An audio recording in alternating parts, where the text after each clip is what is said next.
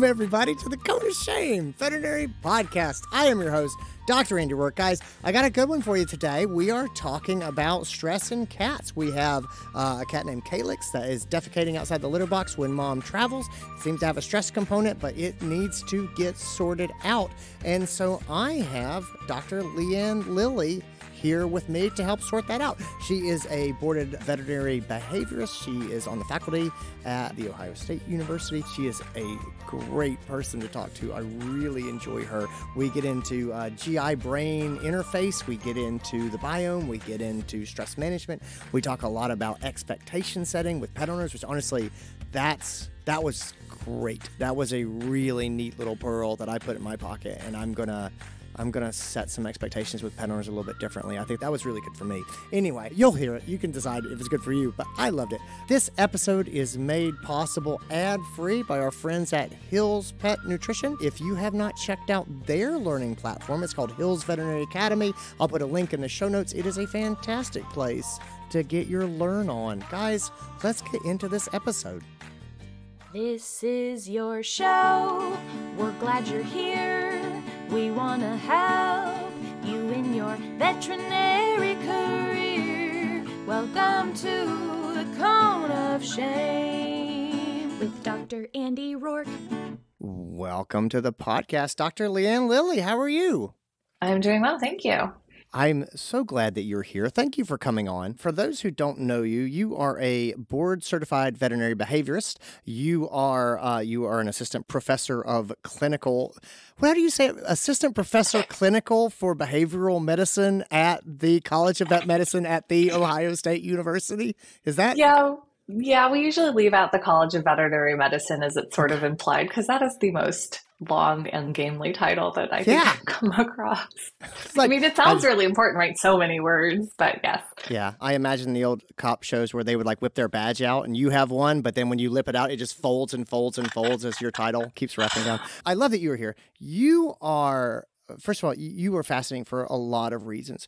You are so focused in low stress handling. You're fear-free, elite certified. You have done so much with stress management in shelter pets. You have a lot of expertise and experience in the field of stress management, I would say. So how did you get into that? Was it a conscious decision? Is that something that has evolved over time? How did you just sort of decide to be the stress doctor? Yeah, so it's a little bit of both. The sort of long version goes all the way back to when I was 8, and I was not one of those people who knew they wanted to be a vet when they were a kid because I'm actually a needle phobe, but I had a dog who had seizures most often during thunderstorms. And so that sort of jump-started my foray into the brain. And then in vet school, in undergrad, actually, I did an undergrad in biopsychology. So I studied the brain and behavior and neurotransmitters. Then I went to vet school, and then because of that background, I started collecting all these patients who were nervous in the hospital or hard to handle in the hospital or had anxiety components at home because I was very comfortable reading about a medication and say, okay, well, what does it do? What does it bind to? Who does it talk to? Is that going to be helpful in this symptomatology? And as I collected more cases, then of course I got to the end of my knowledge base and then said, okay, there has to be someone who knows more about this than I do. Who are those people? Which is when I discovered the diplomats of the American College of Veterinary Behavior. I did a specialty internship, and that sort of blossomed me further into that. And then I said, yes, this is absolutely what I want to do with my life. Went into residency, and then I just hung on to academia because I love that ability to keep expanding the knowledge base, both for myself and for my students. And it gives me the opportunity to do things like study how behavior changes and how stress management and teach stress management. So that's kind of how I got here. That's amazing. I have got a case that I think you are uniquely qualified to talk about. Maybe not uniquely. You are super qualified, not uniquely qualified, but super qualified to talk about. I've got this case. Can I bounce it off of you? Is that okay? Absolutely. All right, cool. I have a 2.5-year-old female spayed domestic short hair named Calix. She's a calico. And spicy. Yes, a little bit. She, technician faces don't necessarily light up when she comes into the hospital, but she's a sweetie in her way, in her special way. She is here because she's driving mom nuts with pooping outside the litter box. And what happens is it's mom travels. Mom travels for work. She goes away and everything is fine. And then she goes away, or boyfriend comes over and stays for a weekend, or some other, sort of small thing. Maybe some furniture gets moved. And now we're back to pooping out of the box again. And she's going back to the doctor and they're doing a workup for GI stuff. She's had an internal medicine workup. There's really nothing significant that they can find. They've scoped the cat and it's a lot of sort of vague, maybe it's IBS, maybe it's not, we can't really tell. Sure. A lot of sort of vague symptoms and signs and words like that being thrown around. And so she's really frustrated. Nobody likes to clean up extra cat poop. Exactly. And the thing that she's really grabbed onto is it's when I travel. And again, a lot of people will have the cats and they're like, oh, she's punishing me. And we know that's not real. But it's that type of vibe that she's like, Sure. This definitely seems correlated to my behaviors or me doing these things that she doesn't like. And so anyway, I'm talking with her. I want to do right by this owner. I want to try to fix this problem. I want to make sure this cat doesn't get vilified. Not that mom would try to do that, but you know what I mean? Like I want to do right by her as well. So let me just ask you about that and sort of lay it out and say, I'm looking at this case. I'm kind of walking into it. Dr. Lilly, how do you treat that?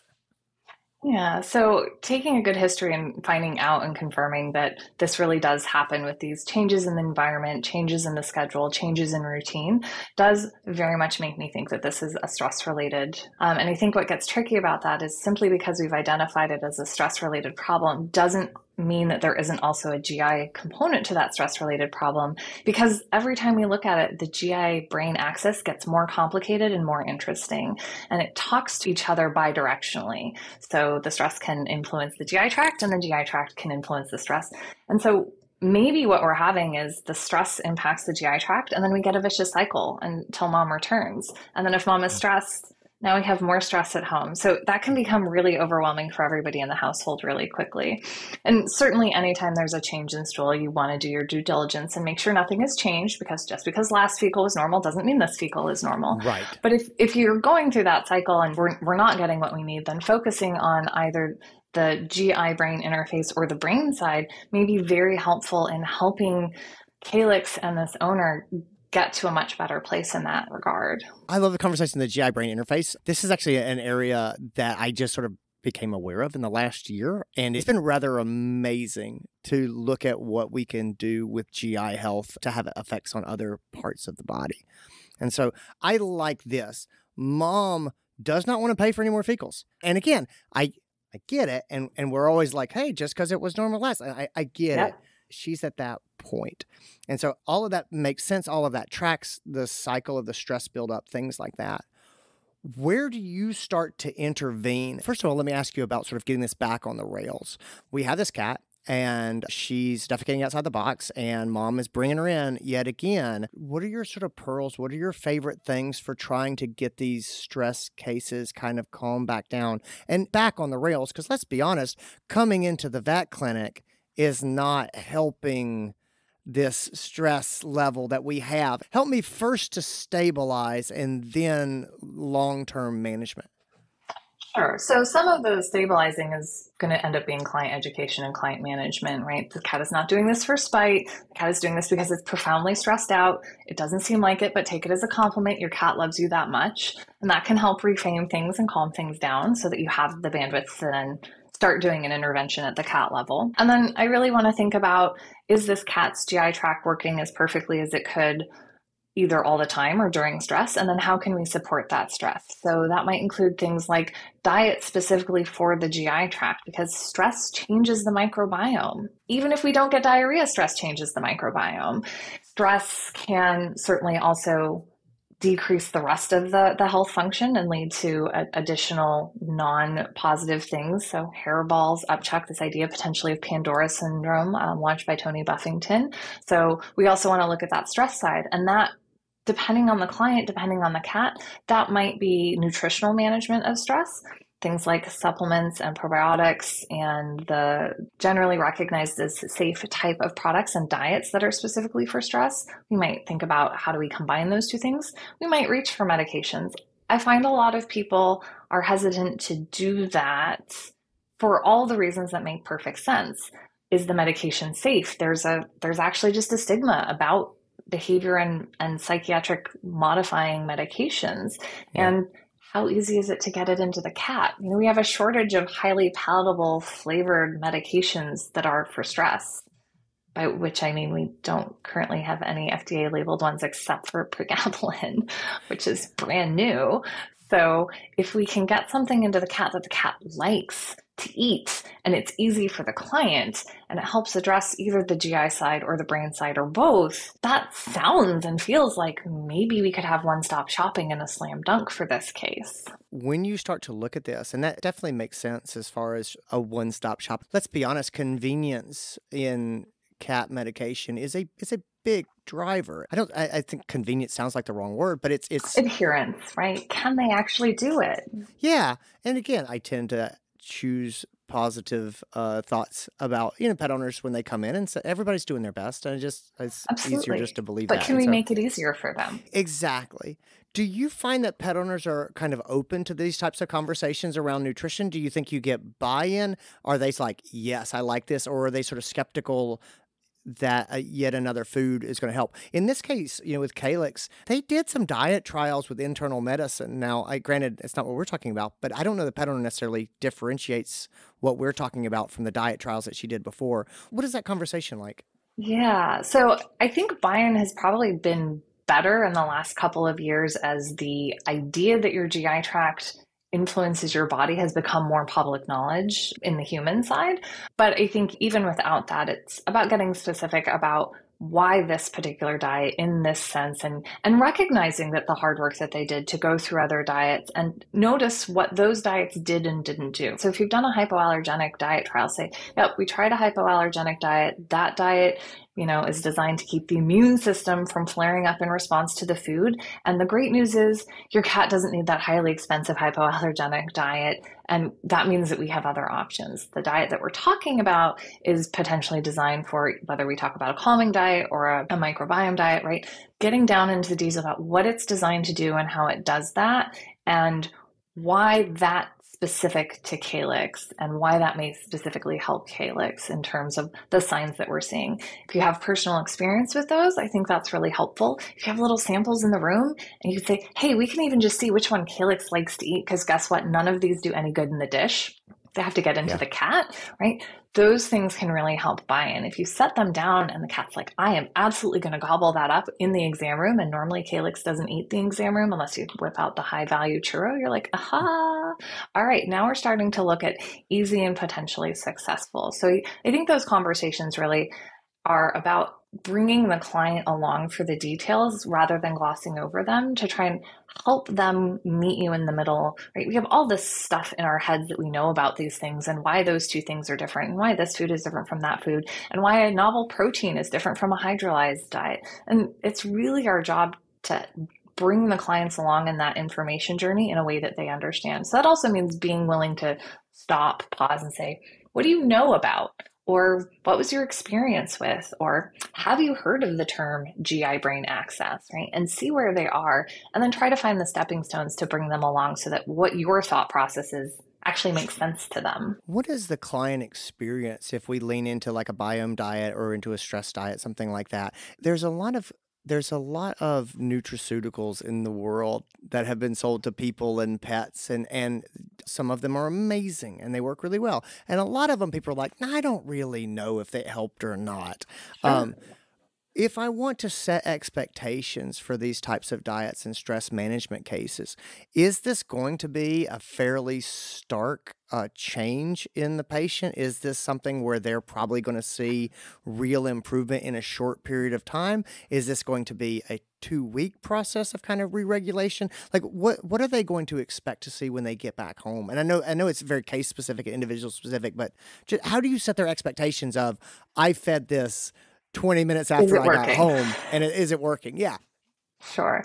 So some of that depends on which diet you're using and the case, and where your target and your stress points are. So for Calix, for example, if the stool gets a little bit soft every time we defecate outside the box because the boyfriend came over or we moved the furniture or we traveled, then we may actually see clinical improvement, at least in the stool quality, within 24 hours, which to my end, that's great. The cat may still be defecating outside the box, but for the client, that means they're not picking up gross poop anymore. Yeah, now they're picking up solid poop. And so you can highlight that as, right, here's your little ray of sunshine about that.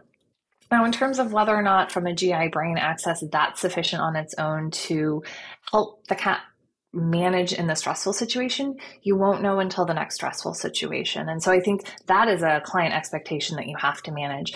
I think the other thing is putting some objectives on that, right? If the last time Calix's mom traveled for 4 days, we had 27 incidents of poop, that's a lot of poop.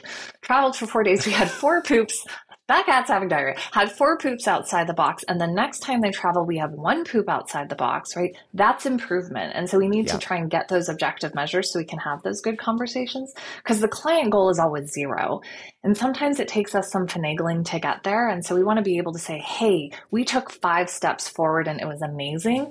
I understand your goal is 0. We're going to keep working towards that. So those types of details and adjusting those inside the case, I think, is really helpful for both the client and for you, right? If you know that objectively, then when they come back in for their recheck, you can be like, 4 poops last time, like on average a poop per day out of the box. Next time we only had 1 out of the litter box. Maybe it was on the last day, maybe it wasn't, doesn't matter, right? We're making progress. So those types of things can help both the client as well as you for your management, because then you don't have to guess.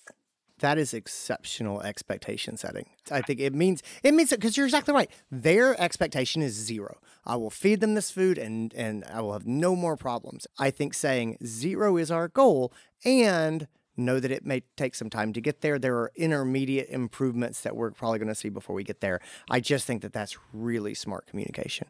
That's fantastic. All right, great. I really enjoy talking with you. I could sit here and ask you a million questions about the GI brain interface and just this is an area I'm still really, truly, deeply interested in, and I want to keep learning about. If someone is someone's really into this conversation and they're like, I want to learn more about biome, I want to learn more about the GI brain interface and stress management, what are your favorite resources? Where do you send people? Yeah, so it depends a little on whether they're looking for client side or, white paper side. White paper side, of course, I'm biased to my colleagues. No offense to anybody else doing wonderful research out there. It's just that I got to see it develop on both sides. So I'm like, ooh, it's shiny. So we actually have some pretty good papers on this coming out through JAVMA in the last couple of years. So that's actually relatively readily accessible for the veterinary community. More research is coming out every day. So ask me again in 6 months, I'll probably have more places to look. I'll link up some articles and everything for people in the show notes, things like that. What did you like for client facing? So for client facing, things get a little bit messier because it's such a novel field. And so they change a little bit. Veterinary Partner has a couple of handouts about basic urine and defecation outside the litter box and that it's not first bite and those types of things. And I think that can be really helpful if it comes from multiple places. They have some supporting documentation about IBD. We have a handout. It should be available on the Indoor Pet Initiative that's called IBS. It's about stress with a little apostrophe, ignoring the A, because I'm a literary nerd.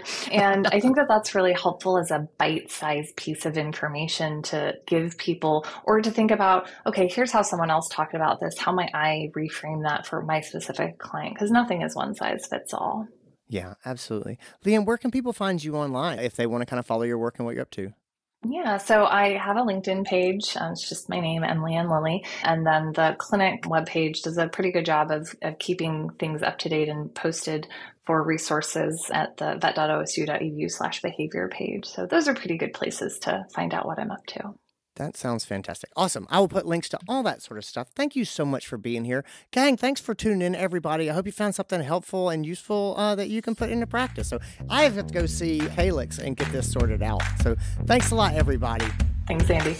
And that's it. That's what I got for you. I hope you enjoyed it. Thanks to Dr. Leanne Lilly for being here. Thanks to Hills Pet Nutrition for making this episode possible. As I said, if you haven't checked out the Hills Veterinary Academy, take a look at it. It's a great site. It's a great resource. I'm a big fan. Anyway, I hope you guys will have a look. Take care of yourselves, everybody. I'll talk to you next week. Bye-bye.